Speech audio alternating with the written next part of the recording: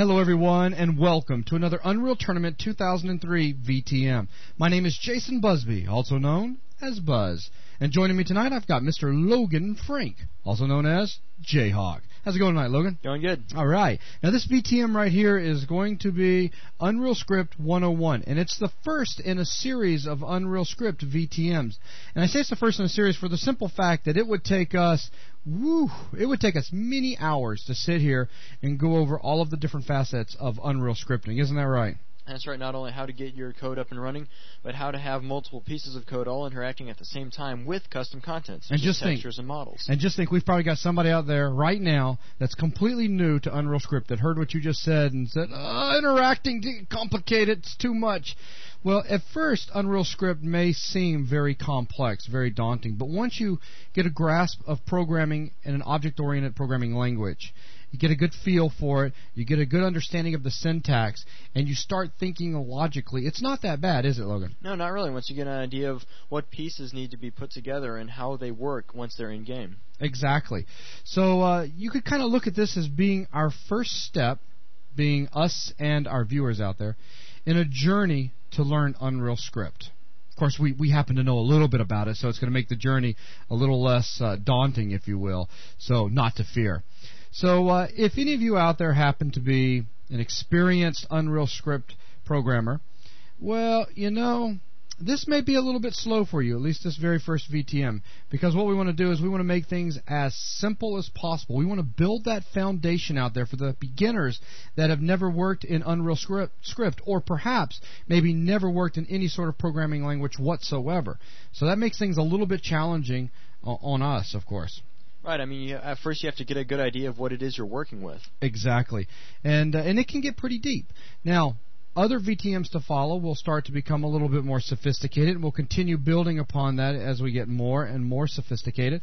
And at that point, some of our experienced UnrealScript programmers out there may start really enjoying some of these VTMs. So I just wanted to kind of get that out right from the very beginning so that we don't have any experienced programmers out there watching this going, why did you guys make this? Well, for the simple fact that there's so many people that would like to get into doing mods where they have to get in there and start modifying scripts or creating completely new scripts, and they need to learn from somewhere.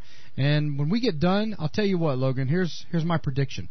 This is going to be the #1 easiest way to go about learning UnrealScript on the net. What do you think? Well, I mean, if you have someone to explain something to you, then that could definitely ease the learning process. And you know how I am. I want to make it as clear as possible. If you mention something, I want to make sure it's explained inside out. That's a good thing, and sometimes can be a very long-winded thing. I'm just kidding. I'll try to keep it from being, not too bad. Okay, so let's go ahead and start with probably the most simple question of them all for a beginner that's completely new to UnrealScript, and that is, what is UnrealScript? Well, UnrealScript is an object-oriented scripting language, and don't let that frighten you. We're going to talk about object-oriented programming quite a bit. As a matter of fact, we even have one lesson completely dedicated to it coming up on this VTM right here, and by the time you get to the very end of this VTM, you will understand what object-oriented programming is. But it is indeed an object-oriented scripting language, and for those of you out there with some programming experience, perhaps from high school or from college or university, or even just playing around on the net, it may be good for you to know, just UnrealScript is very similar to C++, Java, JavaScript. So the syntax, very close. If you are familiar in working in those languages, but you've never worked in UnrealScript before, it's not a problem to just easily transfer your skill set right over. Right, I mean, you'll already have a good idea of how to set up certain logical conditions and stuff like that. Absolutely. So the next thing, if I was completely new to UnrealScript, after you told me what it was, and I probably just didn't understand anything that I just said, the next thing would be, well, what can you use UnrealScript for? Or what is it used for? Well, basically it's used for controlling the game. When you fire up Unreal Tournament 2003 and you go in, you start playing with zero modifications whatsoever. You just, you went out to the store, you bought the game, you installed it, and you go and you're now playing the game. Just about every single thing that you see going on is UnrealScript. It's just a series of scripts that are all running. Now, in regards to the actual pixels that you see on the screen, that's different, and we'll talk a little bit about the difference between UnrealScript and the pure Unreal Engine in just a minute. But you see all of these bots running around, they're firing at you, they have projectiles coming out of their guns, colliding with you, or vice versa if you're taking care of the bots. You've got things that can be destroyed. You've got sounds that can be triggered. You got movers to interact with, different particle systems. There's a lot of different things. Basically, it's all interaction that is occurring inside the game, be it a single-player game, be it a net game. It doesn't matter. All of this is being controlled by Unreal Scripts. Right, it's anything that you can interact with, anything that can be moved around inside the game. And that's just looking at what UnrealScript is used for, talking about it in a general sense in regards to the game. Now, why is it good for us? Well, basically, we can modify the game. How about that? Is that simple enough? The game, right? You can go in there and you've seen just in the game itself how you can go in and customize stuff with mutators. Once you get into UnrealScript, you can write those mutators. Now, for those of you, okay, absolutely, I see what you're getting at. But let me add this. Let me see if I can make it for a complete beginner out there very easy. Modifying the game means things such as simple as modifying a weapon. We can change the way a weapon fires. As a matter of fact, Logan, we're going to do that later on in this VTM here. We'll take the shock rifle and we'll change it into a concussion rifle. Make it a nice, annoying little weapon that, as opposed to damaging people, it'll just knock them 50, 60 feet, which will be a lot of fun. So we'll actually do that in this VTM here. But, it can be as simple as modifying a weapon to as complex as creating a completely new game type. And when I say new game type, I mean something that includes new enemy types, and we mean... Now, this is not just script. I mean, there's also, of course, creating the models that you're going to have. I mean, if you've got a new character in the game, that model's got to be created somewhere. So it does require an understanding of another 3D animation package in order to go about building the character that's going to be brought in. But again, in regards to everything in the scene that's moving around, that's got to think on its own, that's got to be interacted with, UnrealScript you've got to have a series of Unreal Scripts there to control it. So, I mean, we can have completely new enemies that have completely new AI. I mean, you can write your own AI, right? Right, or extend the bots. If you were to make a new game type, new objectives, you can extend the AI to be able to cope with those objectives and play your new game type. Absolutely, and then to push the whole new game concept even further, you can create new weapons. So now you've got new monsters or new enemies running around that are now thinking differently than the way that the bots thought when you first installed Unreal Tournament 2003, and now you've got new weapons. You can even go as far as creating a new set of rules for how the game is played, new objectives. That's right. Okay, so the bottom line is UnrealScript is used for controlling pretty much everything above the low-level rendering and networking code. Okay, so anything that can be interacted with, spawned, moved, etc. So that kind of leads us to the point of saying, from a very simplistic point of view, you can take Unreal Tournament and divide it up into two categories. Basically, you have the engine, which is, that's running kind of down at the old bits level, if you will, the old ones and zeros. It's bits and pixels. I mean, it's controlling what you're going to see on the screen in regards to basically how the screen is being drawn. Does that make sense? Right, it's in charge of taking all the graphical information and interacting with the video card to display everything. And not just that, we've got sound as well, basically how that information is going to get pumped out your sound card, input devices, the mouse, the keyboard, etc. And that's all very low-level stuff. And that's not stuff that you need to really go in and start modifying to create a new game. Okay, so all because you don't have access to that, unless, of course, you want to go out and actually lease the engine, then that's a whole different thing. But that you don't have to have that to create what feels like a completely new game, right, Logan? Right. I mean, you can go in there, you can change all the game rules. You can make a game that's based on, it could be based on a different form of single player, it could be like extended however you want. And then built upon that, you can have all your own custom guns all working off of totally new principles. Define how new bullets, how fast they go, what happens when they hit something, and so on. Exactly. So outside of just how the screen's being drawn, how the sound's being pumped out, etc., which is all handled by the engine, UnrealScript it's all object interaction. It's basically everything else that's going on. All object interaction and game rules. I mean, it's literally just about everything. So let's go ahead now and shift gears. We're talking about playing the game, running around. You're seeing all these characters running around. If you want to look at it like this, you could say that the game is made up of a bunch of objects, right, Logan? That's right. And these objects are generally known as actors. That's right. The ones you would see and interact with, or what that would be moving around in a game, would be known as actors. Exactly, and actors are usually under player control or under UnrealScript control. It goes back to the whole idea a little bit earlier of talking about anything that's running around. I mean, if you want to bring in something new that is, let's say, not going to be under a player's control, and perhaps it's some sort of machine, or I'm trying to stay away from a character for the simple fact that we've already used a character a few times, or some sort of new object, and you're going to have it move around or interact with players in the scene. I mean, then if it's not under player control, then it is under UnrealScript control, period.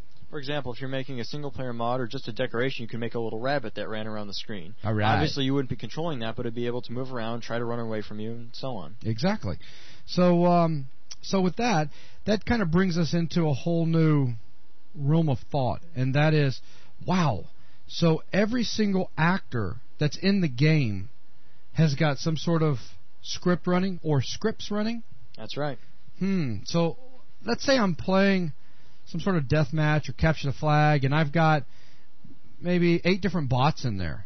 Now, how does Unreal go about running all these scripts? I mean, is it running them at the same time? Is it multi-threaded? I mean, for those out there that don't know what multi-threaded means, it's basically Windows' capability of running 2 threads at once or multiple threads at one time, where you get a multitasking capability. Basically, you can, in its most simplistic form for somebody who's not really technical savvy, you could just say that it's like running 2 applications simultaneously.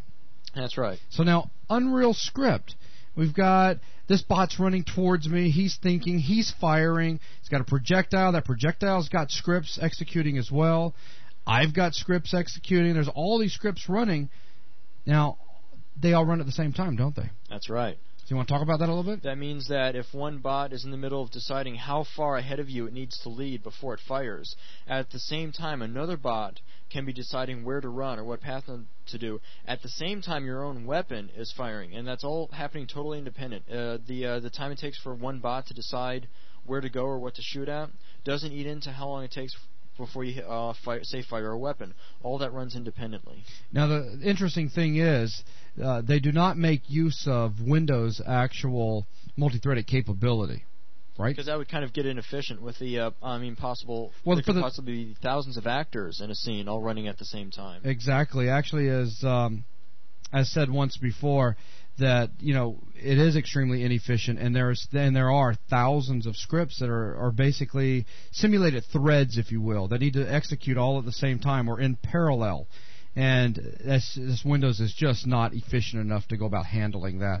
So Unreal itself does a really cool job of basically simulating thread execution and running these threads in parallel.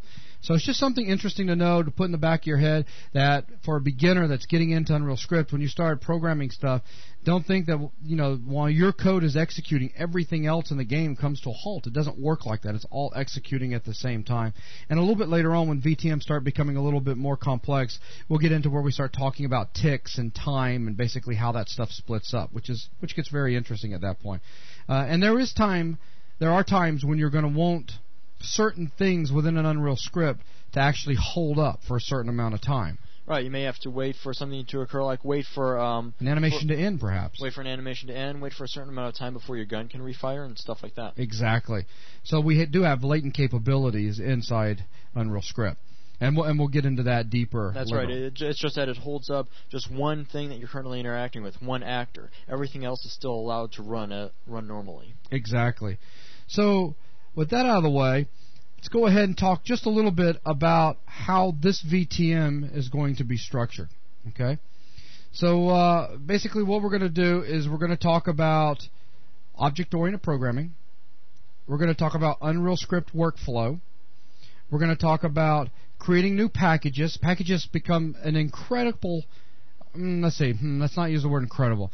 a very integral part of the whole thing. Basically, everything's stored in packages. Right. It's how your content is put together in the end. Exactly. So we're going to go about showing you guys how to create packages, and we wanted to make this VTM a little bit interesting. So while one package will simply contain just code, we're going to show you another package that we'll create from ground up that will contain a very basic object that will be modeled in another 3D application, very basic. We'll then bring it in. We'll have some custom sound, custom texture, and we'll mix it with some custom code, and we'll blend all of that together and make it available inside the game. And then from there, we're going to do or take a look at creating our first mod. This is, you could almost look at this as a mini mod, if you will. We'll just take the shock rifle and we're going to modify its fire capabilities so that we can basically convert it into what we are calling a concussion rifle. Right, basically just showing how to go in and change a certain aspect of the game and how you would actually go in and use it or how you would see it. I mean, it's not going to be integrated to the point of having a button you can click in the menu, right, but it will be something you can see in the level, pick up, and use. Exactly. So, I mean, we got to start from somewhere. And so with that, that's kind of a very general overview as to what UnrealScript is, what it's used for, kind of how it works with the Unreal Engine itself, and where we're going to be going. So with that, Logan, let's go ahead and get started with this VTM. Sounds great. All right.